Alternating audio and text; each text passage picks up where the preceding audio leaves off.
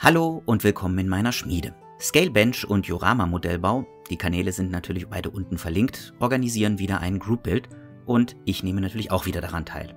Das Thema dieses Mal sind Radfahrzeuge im Militärdienst. Im Gegensatz zum Thumbnail werde ich aber nicht einen Spähwagen oder LKW bauen, sondern ein Mars Kart von Reconquer Design.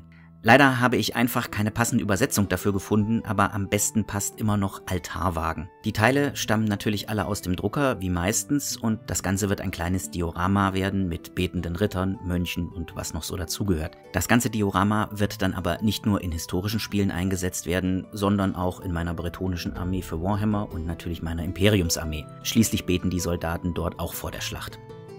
Natürlich passt der Bausatz an sich weder zu den Bretonen noch zum Imperium, aber das ist mir herzlich egal, weil es ist ja eigentlich ein Bausatz für historisches Tabletop und ist für die Zeit der spanischen Reconquista gedacht, die ja bereits im 11. Jahrhundert begann und dann mit der Eroberung von Granada 1492 ihr Ende fand. Bis 1492 lassen sich die Figuren ja nun offensichtlich auch nicht verwenden, aber eine Kutsche bleibt eine Kutsche, auch in 1492. Auch der Habit der Mönche hat sich in dieser Zeit nicht großartig verändert. Ich habe mir natürlich auch wieder einen passenden historischen Hintergrund gesucht. Um was es sich dabei handelt, das verrate ich jetzt natürlich noch nicht.